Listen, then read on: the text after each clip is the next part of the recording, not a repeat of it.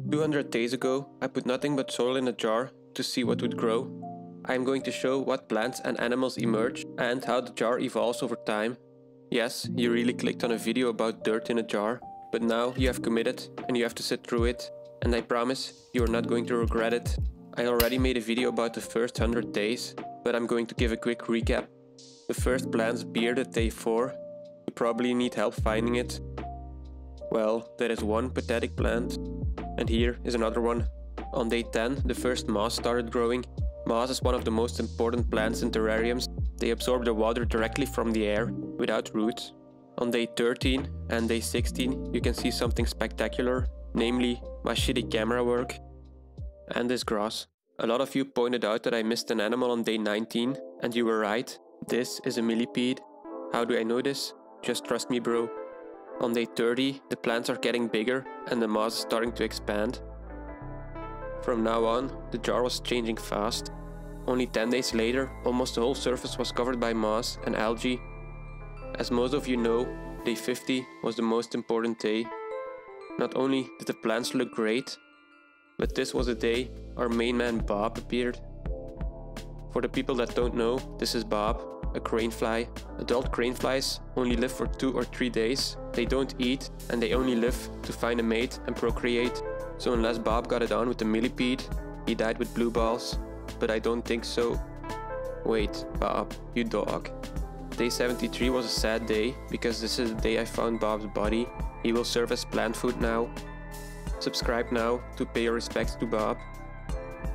This was a jar at day 100, and it changed a lot in the next 100 days. On day 100, I also found another animal besides Bob and the millipede. This springtail. Springtails are tiny animals that eat mold and decaying matter, so these will help clean the terrarium.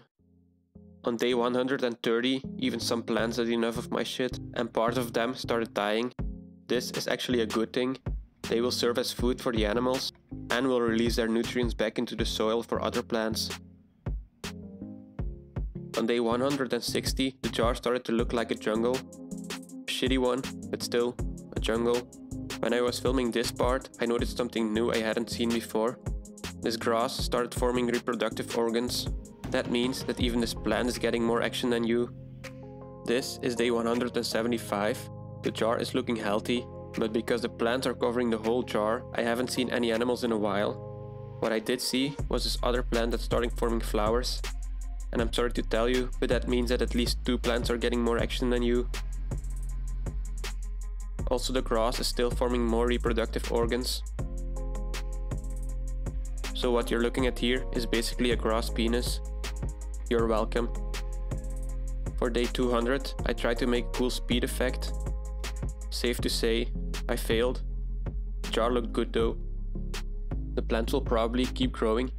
Some will die and others will take their place.